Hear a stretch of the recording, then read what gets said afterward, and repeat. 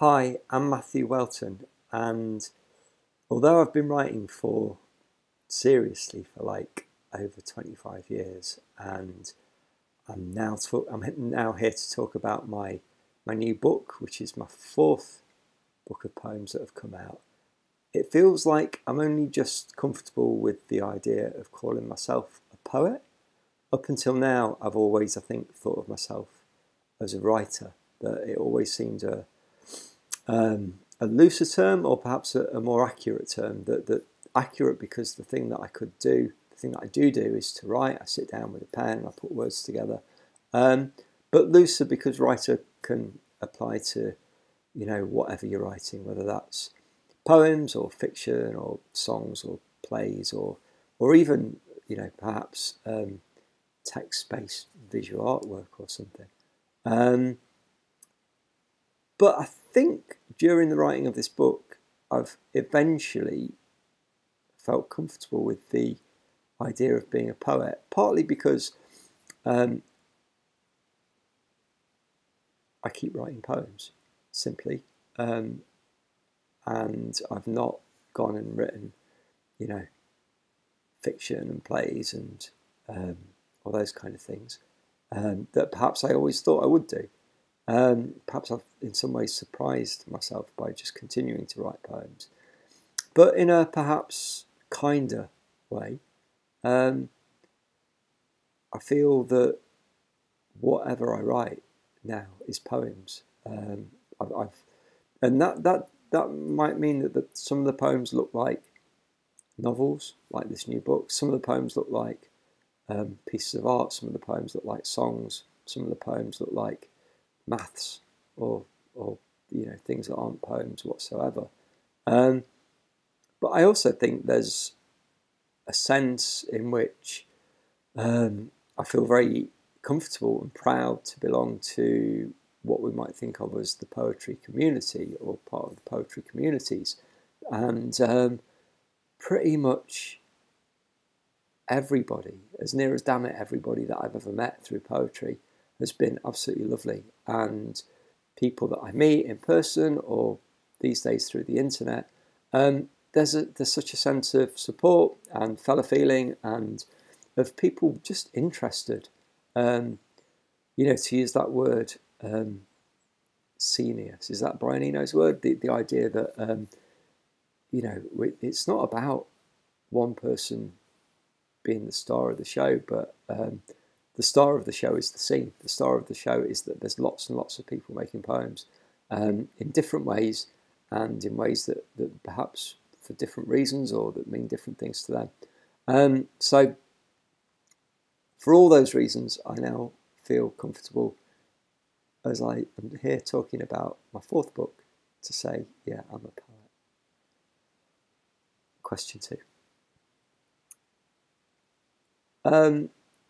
It's April 2020. Everybody in the country is under lockdown.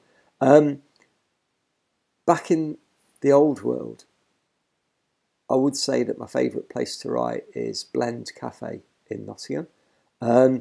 It's in a place in Nottingham called Sneinton Market, and it's in a bunch of avenues that used to be the wholesale fruit and veg market. When I was a kid, my next door neighbour, he worked on his family's produce farm a couple of miles away from where we lived, and you'd hear him getting up at 4 a.m. to go and get the truck full of beetroot and potatoes and peas or whatever, and take them off to Sneinton Market to sell.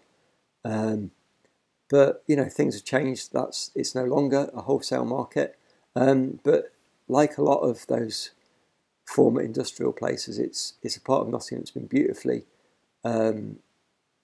renovated, and there's lots of great little shops and businesses, and my favourite is Blend, and I very often go in there and drink coffee and sit there with my notebook open at the long bench in the middle of the place, and we'll read poems for an hour or so and then start letting the ideas of what I've read percolate a little, and we'll find myself, either returning to something I've been working on or getting new words and phrases for something. So who knows how long it'll be before I'm back in Blend.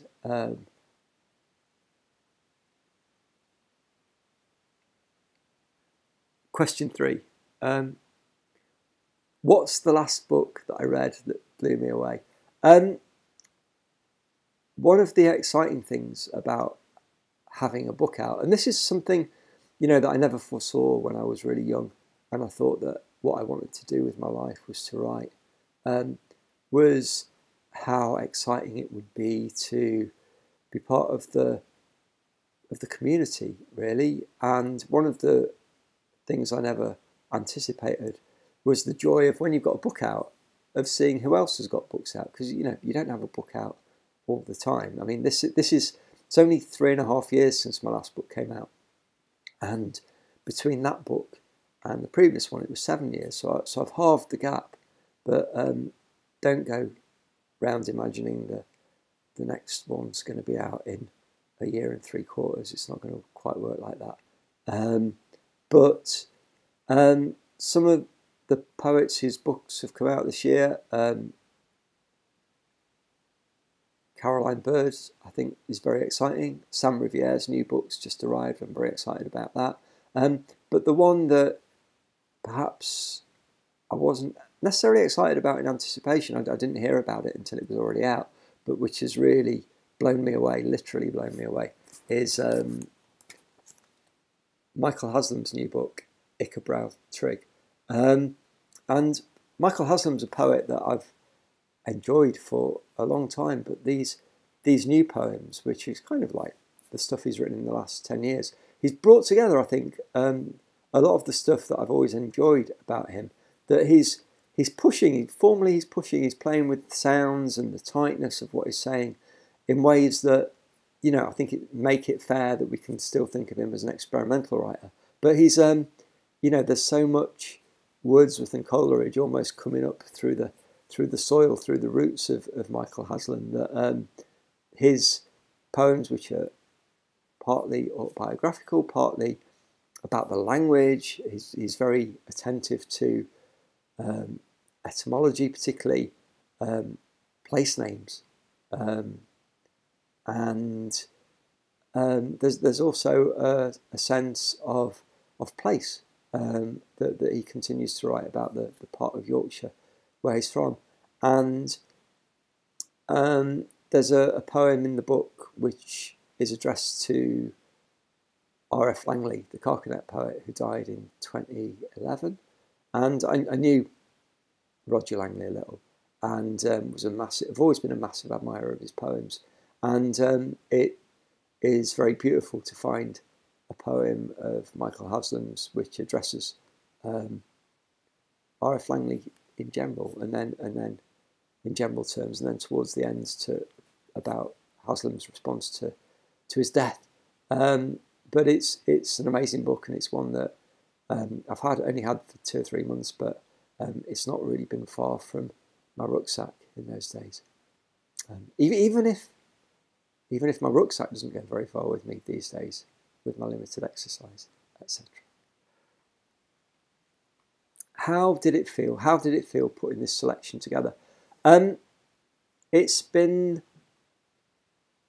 think it's been putting this collection of poems together that has made me finally acquiesce to the idea that it's fair enough to call myself a poet. And it's called Squid Squad, a novel. It's perhaps not a conventional novel, but there are characters in it. There's a bunch of characters with names like Bradley Ridley and Natalie Chatterley and Nerys Harris and Angus Mingus, and they go around doing things like cycling through spilled paint and thinking about the conventions of conversation and the constraints of the conversation of convention, or whatever it is. Lots of kind of pseudo-philosophical stuff. And I think in putting it together, while I wasn't setting out to write a novel as such, I was setting out to some extent to nick a load of things that happen in novels. So the characters, the dialogue, the events. But what I didn't want to do was to follow an obvious trajectory, a kind of narrative curve, or to have to. I think you often get to the end of a novel and it's like everything's been tidied away and the cap has been screwed on the jar at the end. So I didn't really want that kind of denouement or play out. But I wanted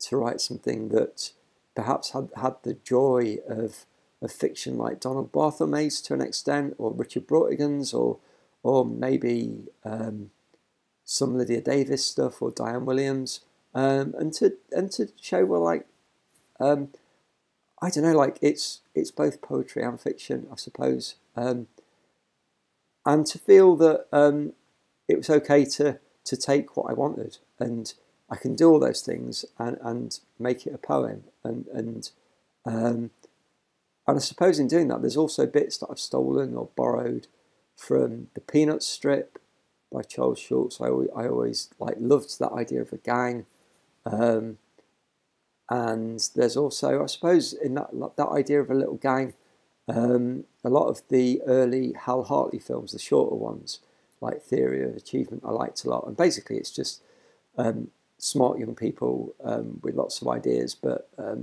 not very proper jobs. And I'm not really sure what age the characters in Squid Squad are. There's in some ways that they do things that children might do, like skipping ropes and saying rhymes. But there's also an extent to which they do things like spitting out whiskey and filling milk bottles with beer, which kids shouldn't really be doing. So, but I like that idea of not having to explain away what I was doing in my writing.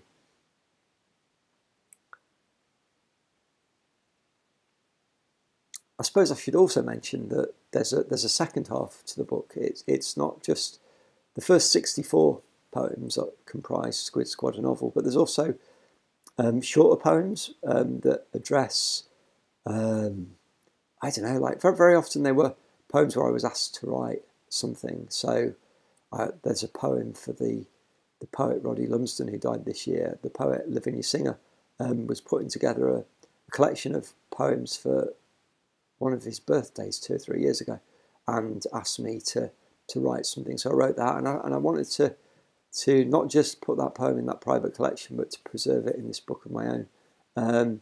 There's also a poem that I wrote for the centenary publication of W.S. Graham, who's a poet that I return to and have returned to for a long, long time now.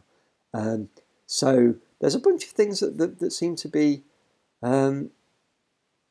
addressed again, back to that idea of poetry community, addressed to poets, whether I knew them or not, whether they're just people I admire or people I've ever had the joy of meeting too. Final question: have I got a favourite poem from this book? I think one of the things I really enjoy being surprised by in writing is the way that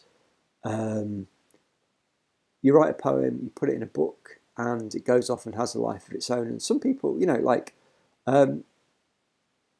it's poetry. I'm in no danger of getting famous or becoming a household name, but people who read poems tend to read them with some commitment, with some seriousness. And part of the joy has been I write stuff, and some of the poems I've written have ended up being incorporated into works of art or being set to music. In particular, there's a composer called Larry Goves who's become a good friend, but we met first of all through the idea of collaborating.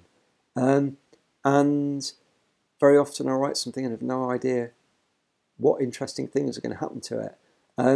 There's a set of 3 poems in this book called Green Gauge, Blues Scale and Blacklist, which are in the form of mark schemes that you might have used if you're a teacher or a lecturer, or perhaps if you're a student trying to work out how to get the grade that you want, and looking at and basically it was a set of playful poems where, instead of looking at excellence in writing essays or understanding of literature or history or maths or geography or whatever was the idea of greenness and blueness and blackness. So in its grades and its definitions and its exemplars, this set of 3 poems considers, in the green one, it's things like Cavalo Nero and the colour of the wicket at Headingley, or the wicket at Trent Bridge, or the wicket at Lords, or the colour of the green of red wine bottles, or the colour of bruising around the black eye. And those poems, they were written actually on an Arvon course that I did, that was led by Thomas A. Clarke and Jen Hadfield, and it was in response to one of Tom's exercises where he just looked at us and said, off you go, think about green, and it produced lots of ideas.